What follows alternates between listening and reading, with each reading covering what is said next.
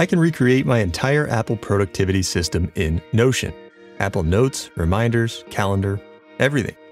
It's more powerful, more flexible, and technically free. So why am I still hesitant to make the switch? Well, it has nothing to do with the features of Notion. It's October 2025, and the app of the month is Notion, and it also happens to be the best app at making you feel productive. In this video all about Notion, I will start with some of the newest features, what I like, what I don't like, and the fundamental dilemma that I have with using Notion.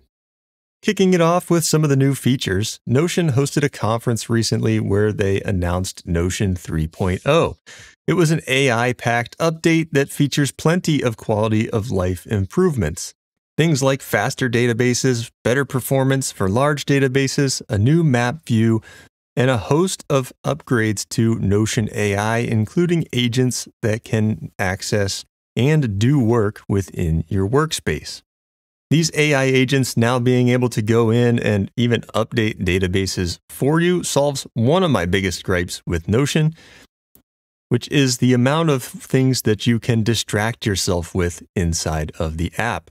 So pulling that out, giving that task to AI to set the thing up how you want it to be set up allows you to then focus more on actually doing the work and less time just playing around to make a pretty looking dashboard. This is now a key advantage to Notion. And there's plenty to like in Notion. It's a pretty fast app once you're in.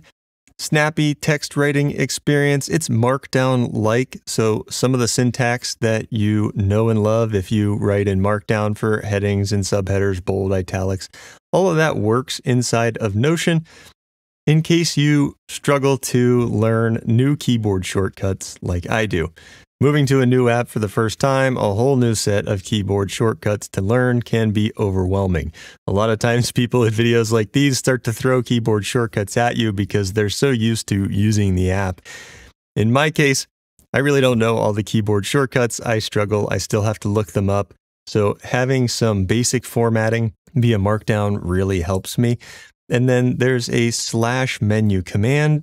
/command menu is what they call it.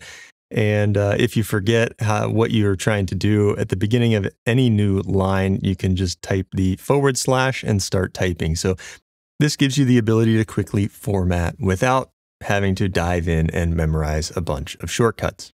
Notion at its core is a block text editor. And as somebody who is now making really long, video script type documents, it helps a lot to get all my ideas out onto the page, just basically vomit them all onto the page and then organize them later. This block texting ability of being able to move paragraphs around is really helpful for me, and I assume other writers and maybe other people that use Notion.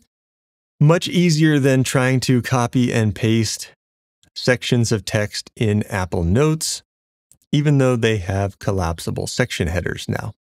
Notion also has an excellent linking system. You can link pages together. You can link databases together with various relations.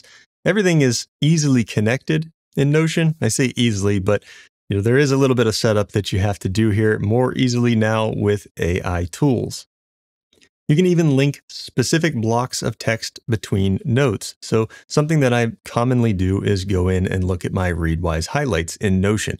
So if I'm writing an article or a post about the book or podcast, whatever I was referencing, I can put that block of text or that quote directly into my new document.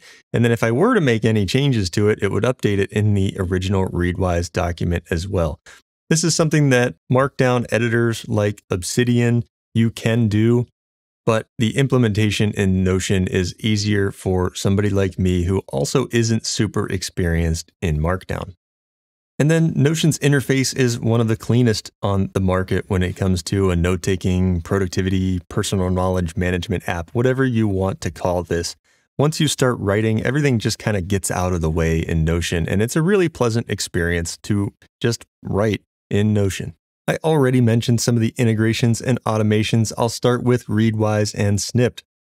These are two things that I use to gather information from whatever I am reading or listening to. And the key to both of these things in Notion is that they are automatically synced. You set it up once and then you don't have to touch it again. You then have a database of all of your Readwise highlights that's automatically updated anytime you put new ones in on Kindle.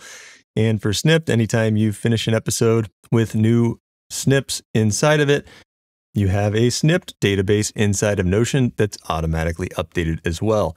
I mentioned this removes a ton of friction from my daily writing. So anytime I want to reference these for a newsletter or a social post, I have easy access to do so. I don't have any extra steps to go manually update or import them manually via Markdown. On the automation front, Notion AI solved some of my biggest challenges with Notion, and that is setting up these databases. I set out to recreate my Apple Notes, reminders, and calendar system inside of Notion, and I struggled. I worked on that for about an hour a week for, we'll call it a month. And then I started to use tools like ChatGPT and Claude, which have MCP integration with Notion as well now. So you can go in and have Claude or ChatGPT make updates or give you suggestions on how to set up your databases and link them together. Ultimately, Notion AI, the AI inside of Notion, was the best solution for me. It helped me not only finish off the setup of the relational databases between where I hold my notes for my videos and where I put my tasks for the videos, it also helped me set up an automation between the two.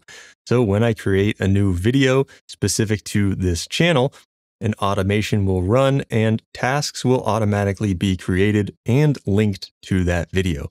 This then gives me the main glue that holds all of my system together, which is putting these tasks on the calendar. If you've been here for a while, or if you haven't, you know I love to see my Apple reminders on my Apple Calendar, so this system inside of Notion does the same thing. When I schedule the tasks inside of my task list database, then they show up on Notion Calendar. Check. Ultimately, having the choice between which AI agent you want to use. So inside of Notion, now there are Notion AI agents, so you can give them specific tasks. You could have a productivity one that does something for you. You could have a database setup one that's specific to tweaking your system. You can have custom instructions, download. They have templates online, just like everything else in Notion, that you can download so that if you wanted to have a different agent set up, it's really easy to do so. Then also with MCP support, having the ability to choose ChatGPT or Claude, basically at this point, wherever you're subscribing to AI, except for Google Gemini, you can pick and choose whatever AI tool you want to integrate with your Notion system. And then lastly, on the what I like front was this system recreation. So I ultimately did end up successfully recreating my Apple Notes, reminders, and calendar system directly inside of Notion. It really is living up to the do-it-all application. I have a Kanban set up to move videos through the production steps. I have linked tasks for each one of those videos that show up on the calendar. And while I was skeptical at first that I could make an all-in-one solution work, it really does function pretty seamlessly. The downside for me is I'm still having trouble letting go of the Apple productivity apps. We use Apple reminders for family items here. I like the interface of Apple Calendar better, and just the mental load of switching to a new calendar app in addition to the new Notes app is slightly too overwhelming for me at the current time. Now, that's a whole lot of good on Notion, but it wouldn't be a true objective review if there weren't some things that I didn't like.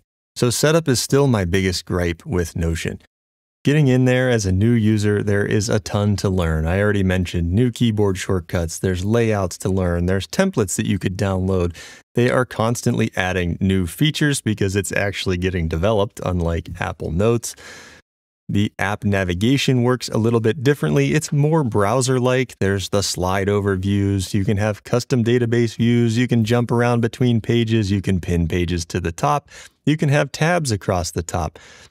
It's a totally different experience if you're used to a typical Notes app. I'd say like Apple Notes, Bear Notes. Obsidian is slightly more Notion-like. and craft is in a category all on its own for interface. For me, the mobile experience right now is pretty terrible. I really don't like the way navigation works on mobile, and that's one of the biggest downsides for me. I think there's two things going on here. One is I'm not really familiar with the app. I don't have years and years of experience. My first thoughts of opening it up on the phone is that, man, I would never use this to quickly jot down an idea for a video. And that quick idea entry is something that I do all the time. Now, I will admit it's chaotic in Apple Notes, right? I might do it as a new note. I might put it in my idea hub. I have ideas scattered all over the place in Apple Notes. So in Notion, I could give myself an idea hub page, and I could use something like Apple Shortcuts to make quick entry a little bit easier. But there's yet another setup task that I have to do. So I often use quick entry on Apple Notes on my phone or with CarPlay. And the fact that those two things are missing right now is definitely a big detriment and one of the hurdles that I need to get over if I were going to jump into this system full time. So ultimately, there's a really steep learning curve. You might open up Notion and feel totally overwhelmed, but it can be as easy or as complex as you want it to be. So if you wanted to just open it up and make a new page inside of a database every time that you went to work inside of the app, you could do that. You don't need tags. You don't need a Kanban system. You don't have to do tasks inside of Notion. And from that standpoint, that's pretty good. But the flexibility ultimately leads to feature creep. It's one more thing that I could add to my system. You could start out that way really simple, and then it's, oh, I bet it can do this. Oh, I bet I can add that. It always feels like there's something to tweak. And from that standpoint, the setup overhead is just huge with Notion. There's a giant time investment required. And so if you have a system that is actually working right now for you, it may not be worth it to put all of that time in. I've basically spent years in my Apple productivity system with almost no customization and very limited features, tweaking things ever so slightly to make it more efficient. I figured out something that just works for me. So adding in the complexity of Notion might not be worth it for most people. And as I've made these videos about Notion recently, I've noticed that there's some of the longest videos on my channel. There's so much to talk about with Notion. I see now how there are pages dedicated to just this app, and they've been doing it for years now. Lastly, on the setup front, every time you do want to add a new feature, that requires more research and testing. Even if it is talking to an AI bot and having them do it for you now, you still have to know what you're asking for, how to ask it, and then test it to make sure it's implemented properly in your workspace. This leads to what I call the customization trap. So in Apple Notes and Reminders, like I said, there's basically nothing to customize. You put your folders, you use tags, you can use smart folders. That's about the extent of the customization of the system. Notes is a Notes app, Reminders is a task app, Calendar is a calendar app. There is not one whole solution to do all three of those things inside of the Apple productivity system. And lately, this has me feeling in Notion like, oh wow, that would be a great Notion database. Every time I think about something that could benefit from having a database structure, it's one more thing to create, one more thing to do, and then I ask myself, will I even use it? The risk here is endless optimization instead of actually being productive. And inside of Notion, it's really easy to be productive and not actually get anything done. So this is the fundamental dilemma of Notion. It is a free app that truly is do-it-all. It's a jack of all trades. It's a pretty good notes app. It can handle tasks. It can even be like a CRM if you needed it to be. But what you don't pay for in money, you pay for in time. Time to set up a new workspace, figure out your relations, enter new formulas, make automations, create beautiful databases. This can lead to feeling productive versus being productive, which Cal Newport has deemed pseudo-productivity is the term he uses to describe that. It's like at work, if you answer more Slack messages and reply to more emails, the number went up during the day. but did you really accomplish anything? So from that standpoint, my simple Apple system keeps me focused on the tasks. I'm either writing and managing my tasks or scheduling them out inside of the calendar. Is it boring and monotonous at times? Absolutely, but that's also the beauty of this system. You have to ask yourself, I won't be able to answer this for you, if powerful flexibility is worth the mental overhead of using Notion. Ultimately, though, I am finally understanding why people would use Notion in the first place. Though now I've created my own confusion with fragmentation between my system. I have some active projects in Apple Notes. I have some active projects in Notion. At some point, I'm going to have to cut bait and pick a system because the mental overhead of using two different systems right now is also too much for me. Notion is an extremely powerful and great software system, bordering on an ecosystem at this point. With Notion, Notion Calendar, and Notion Mail, they really have a compelling package to offer. And it truly could replace my Apple productivity system. The key question for me is the continuing cost of managing a Notion database and workspace worth it? Is it worth feeling productive versus actually getting stuff done? Or can I be more productive in this more complex, more powerful tool? Let me know in the comments down below, and if you wanted to check out my previous video about the real problem with Notion, you can do that here. Get subscribed for more Notion videos here in the month of October, and as always, I'll see you in the next one. Later.